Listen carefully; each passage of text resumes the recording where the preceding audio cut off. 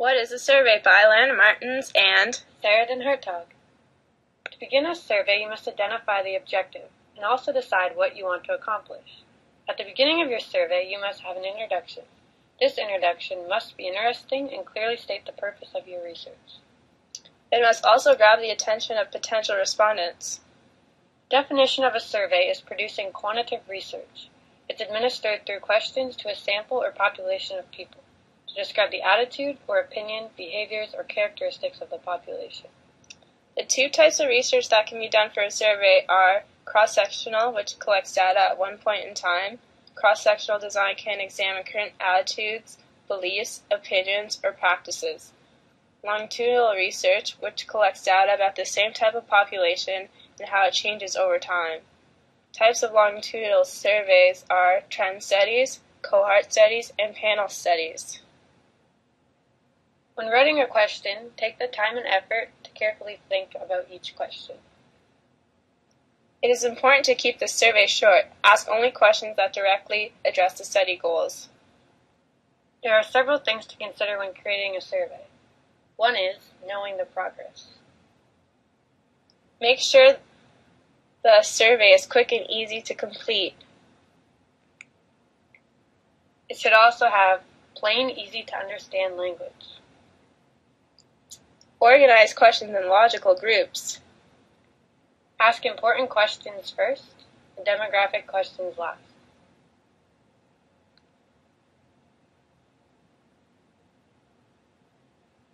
Make sure the survey is visually appealing. Allow rotation of question responses. Don't combine two questions into one.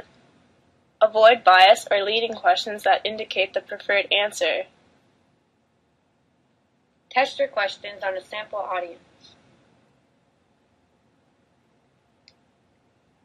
Choose the appropriate question format. Various question types are one choice, multiple choice, matrix, open-ended, one line with more thought for the answer.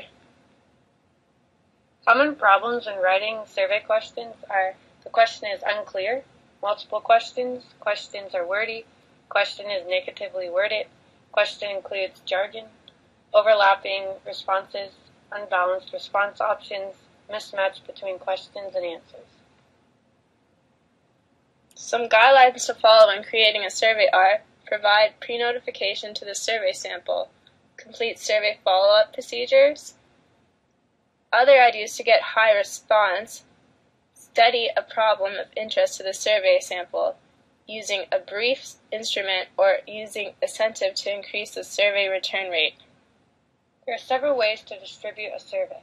You can set up online surveys or manually distribute to participants. It is necessary to get permission when surveying sensitive or minor populations. When incentives are used, they must be small and well-defined to eliminate any misleading information given to the participants. Reporting on only the results uncovered through the survey and not exaggerating any of the findings in the only way to be ethically sound. To identify research questions and hypothesis, describe the characteristics or trends of a population, compare groups in terms of specific attributes, and relate two or more variables. It is important to identify the population and sample. Defining the population, determining the number of people in the survey, and assessing if a list of names can be attained are all important things to consider. To analyze the data collected, conduct a descriptive analysis of all items and answers, including response rates and biases.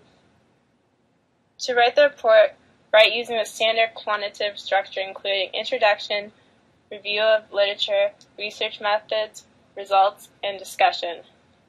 Located in the methods section of the report, the evaluation is used to justify the quality of your research by using the following criteria.